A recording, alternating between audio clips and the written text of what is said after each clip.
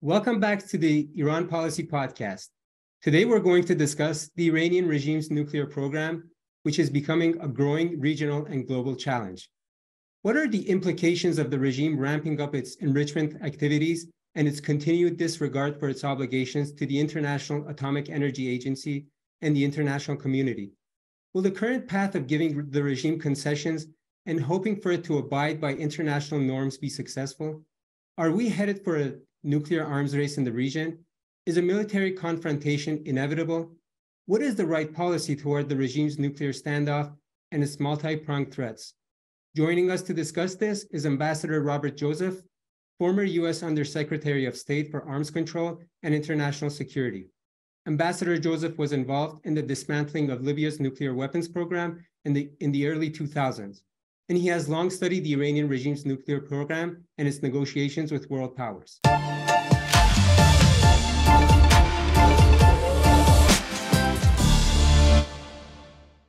Ambassador Joseph, nice to have you with us.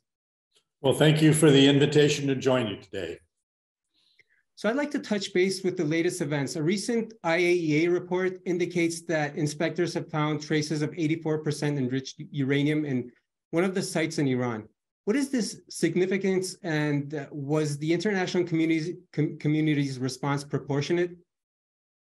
Well, I think that the finding by the IAEA that Iran has enriched uranium to 84%, which is very near what is often considered to be weapons grade level of enrichment, is very significant. I think the chairman of the Joint Chiefs of Staff called it earlier this week an inflection point. Iran is at that point that it's been working toward for many years, for 20 years. And it is now, I think, only a political decision to have a nuclear weapon. The response of the international community to this latest development, I think, has been rather unfortunate and disappointing, but very consistent with a long line of decisions that are very similar.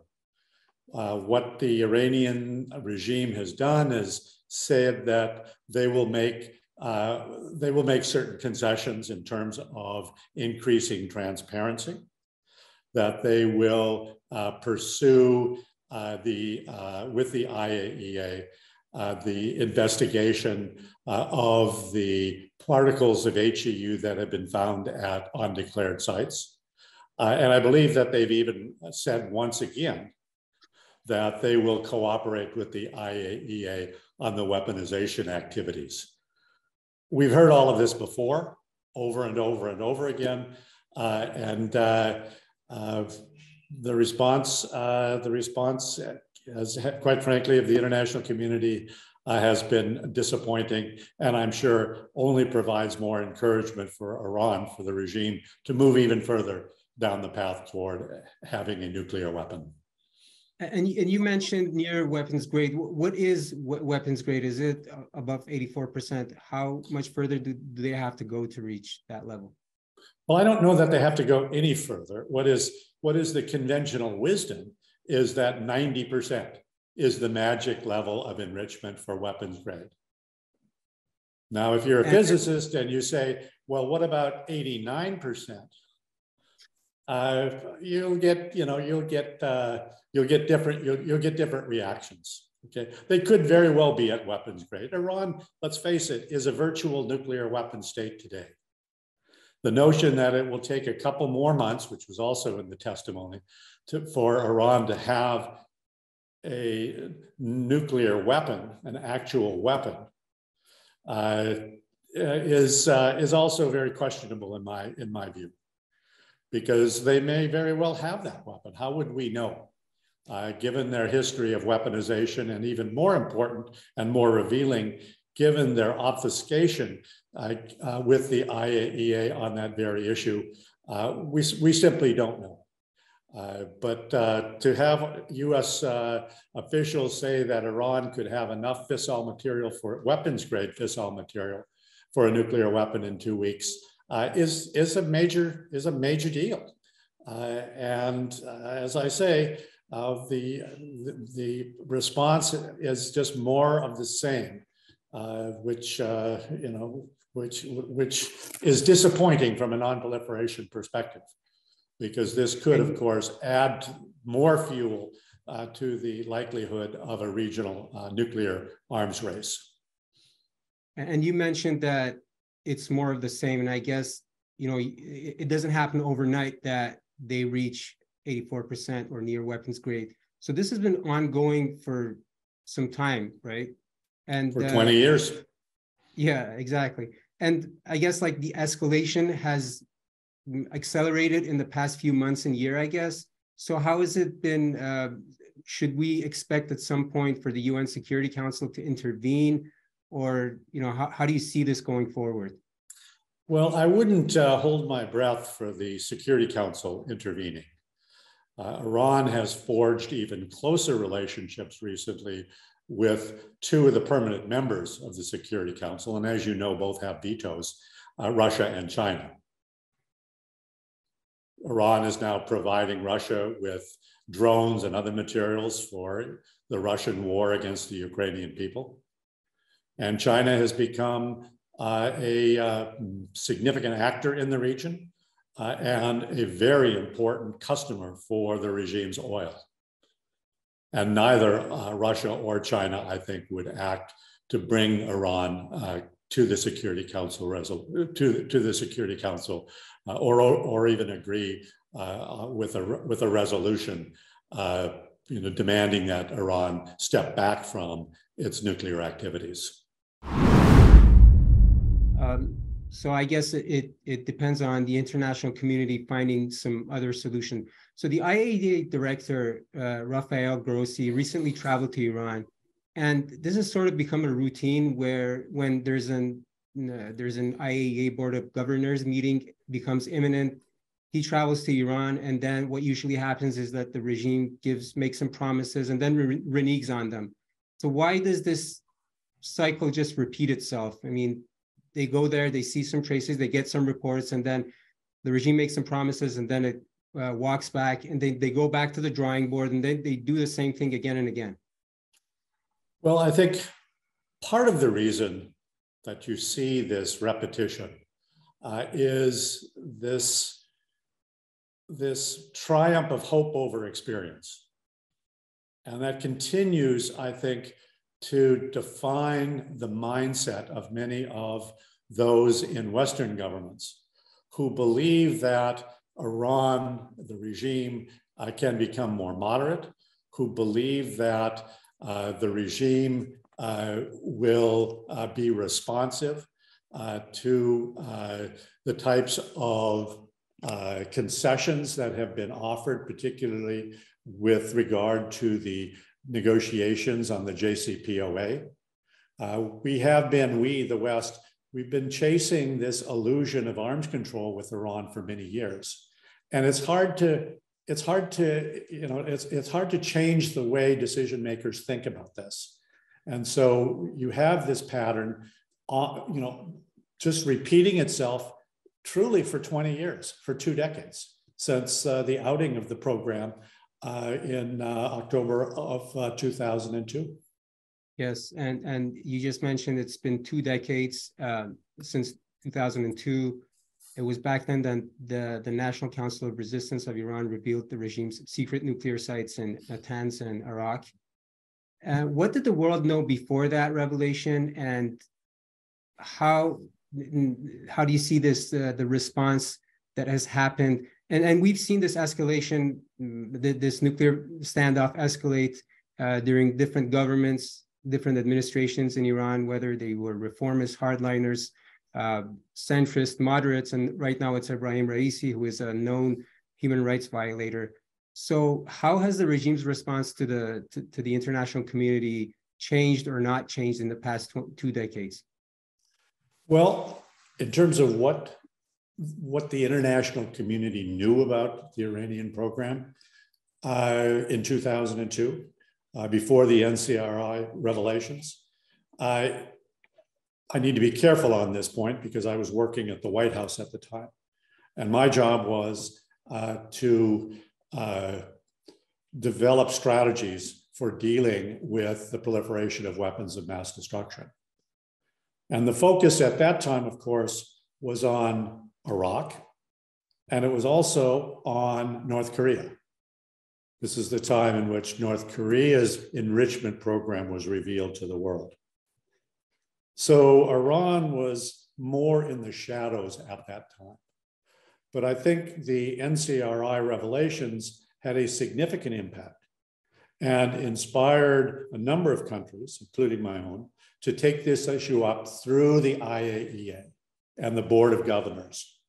But what you find is that the process, the international process, is very slow and, unfortunately, in this case, very ineffective.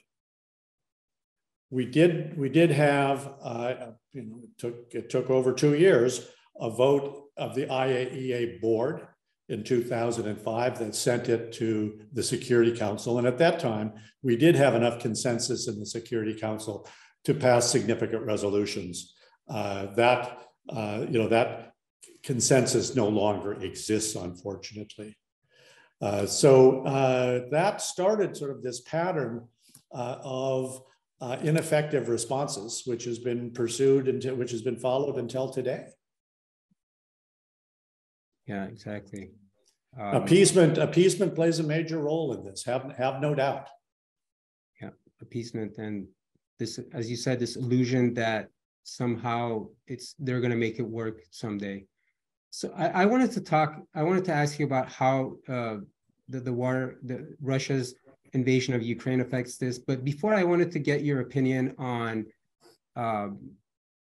the supreme leader of Iran, Ali Khamenei. In his speeches, he has explicitly mentioned Libya and said that he does not want to, he wants to avoid having the same fate. He does not want to see that repeat. And given your experience in Libya's nuclear disarmament, and also you've studied North Korea, do you see any parallels or do you have any thoughts on the playbook that the regime's supreme leader is following? Well, I do have some direct experience, particularly in the secret negotiations with the Libyans that resulted in Gaddafi agreeing to not just abandon his nuclear program, but to allow the United States and the UK to come over and take everything away. I mean, we literally took hundreds of metric tons of equipment that constituted the program and brought it back to the United States. Libya and Iran can in no way be compared.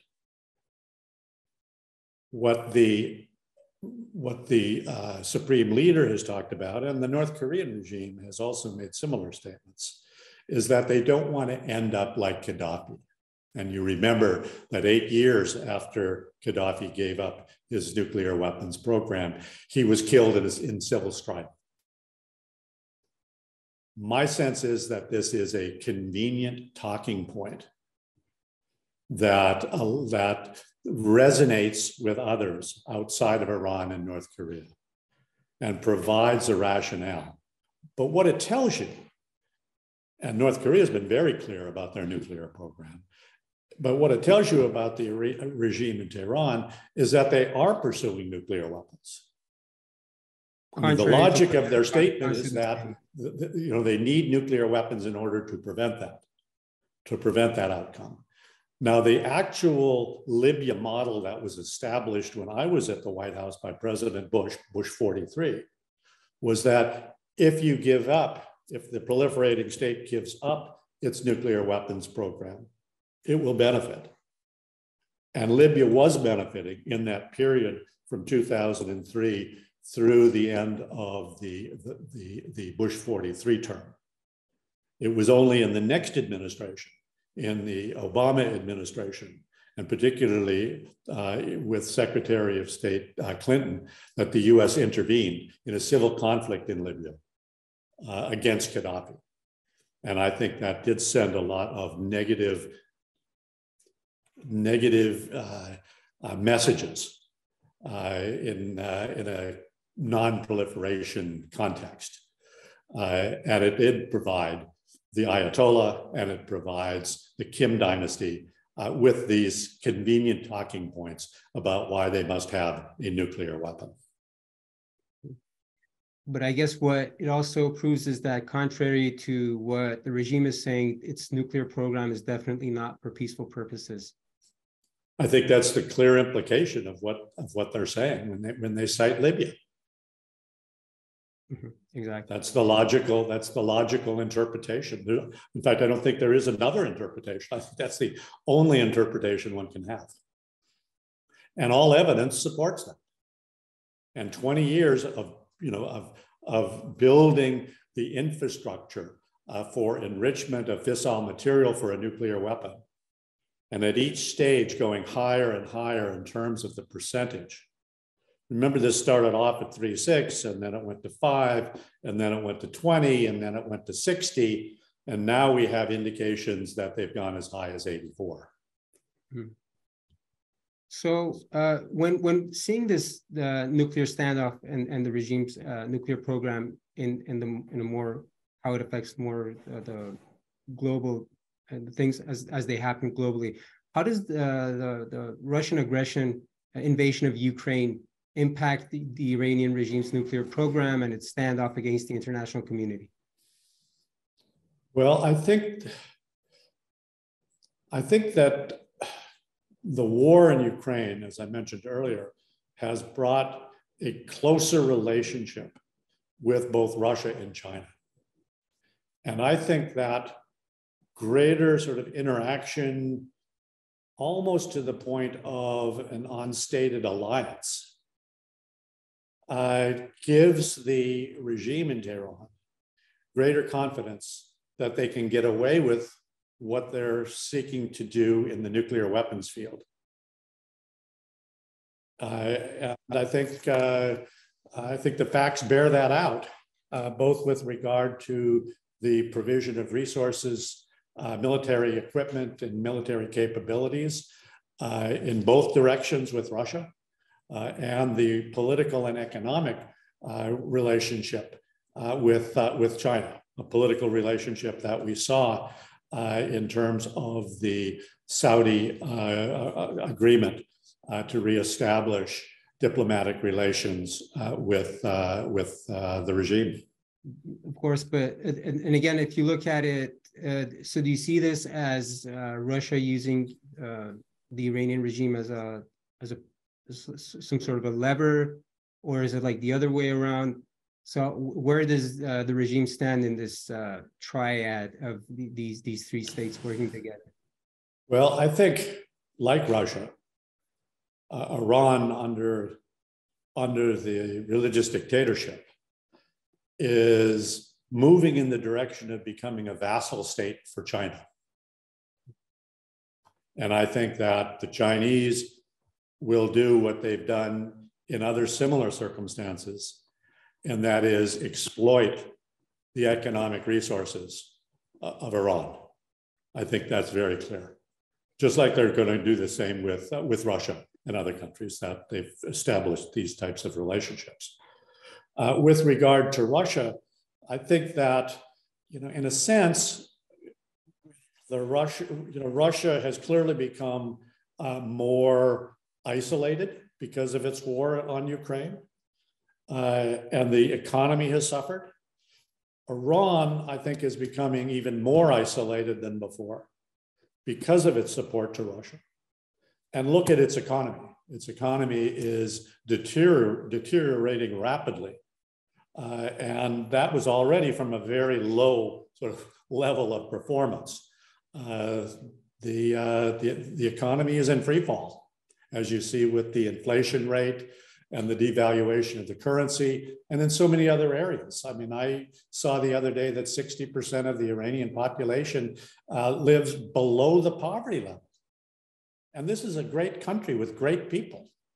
And the regime is, through its support to Russia, through its relationship with China, doing tremendous harm to the nation's resources and to the wealth and the future well-being of the people of Iran.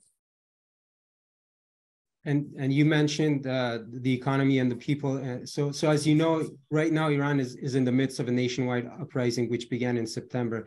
And this is the latest in a series of uprisings that have taken place in the past few years. People continue to come to the streets, call for regime change despite the brutal response of the regime. So how do these ongoing protests affect the nuclear standoff and the regime's position and in terms of how it's going to deal with the other states that are involved in the nuclear negotiations or are dealing with the nuclear issue? Well, I think that's a very important question and a very complicated question. I think on the one hand, the ultimate solution to the regime's nuclear program and the threat that it portends is a regime change from within, a regime change driven by the people of Iran.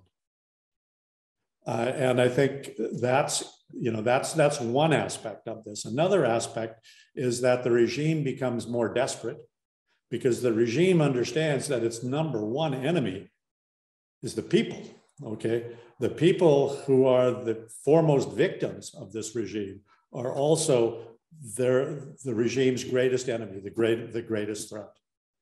And I think that drives the regime to want to acquire nuclear weapons in order to ensure, and this sort of relates back to Libya, the lessons learned from Libya.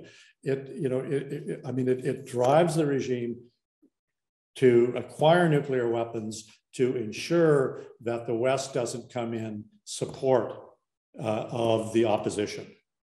So it's a complex dynamic, but I think that, as I said, the only real solution is regime change driven by the people of Iran. Of course, and you mentioned, as you said, it's regime change by the people of Iran. So you mentioned the failure of the appeasement policy and the Western states having just reverting back to the tactics of giving the regime concessions, hoping for the best. And then we're seeing what's happening between Iran and Russia and China. So tell me a bit more about what is the solution to prevent the most active state sponsor of terrorism from obtaining nuclear weapons, and how can, as you said, how can the international community support the Iranian people to become that actual solution for Iran becoming a non-nuclear state? Right. Well, as I said, regime change from within is the only solution. The regime is not going to change. The regime is going to continue its nuclear weapons program. The regime is going to continue to support terrorism, literally around the world. The basic DNA of the regime is such that it can't really change those. So how do you get to regime change? Well, I think currently, when you have the people of Iran rising up against the dictatorship, against the brutality, against the incompetence, against their lack of basic human dignity and freedoms, we, the West and others, need to support the aspirations of the Iranian people. And we need to support the opposition specifically. And within the opposition, I think it's very clear that we need to support the democratic opposition, not the reestablishment of the Shah, not some of the other, other alternatives that one sees in the field out there. What's important is to promote the vision, and this is a vision that's very clearly defined in Mrs. Rajavi's 10-point plan. It's a vision for a democratic Iran, for a secular Iran, for an Iran that has equality of the sexes. And just think of the brutality and the repression against the women of Iran, the war on women in Iran. I mean, it's medieval in many ways. And the plan also calls for a non-nuclear Iran. And I think it's that vision that is having a true effect in terms of bringing the people of Iran to the conclusion that they will never achieve their basic human dignity, their freedoms, and a democratic Iran with this regime. This regime has got to go. And I think that over the course of the last 170 some days, it's very apparent that the regime will never be the same. The regime will not survive. I can't tell you when it's going to topple, but clearly the fractures are evident. And most evident is the demand of the people of Iran for freedom. Exactly. And as you said, I guess the ultimate solution to the nuclear dilemma is having a state that does not need nuclear weapons. It's a free state, democratic, secular state, which is represented in the 10-point plan of Mrs. Mariam Rajavi. Thank you very much for your time, Ambassador Joseph. Enjoyed the talk with you. Hope to have you again on this podcast some other time. Thank you. I look forward to the next time. Very best. Thank you, everyone. Bye-bye. Thank you, everyone, for being with us on the Iran Policy Podcast. See you next time.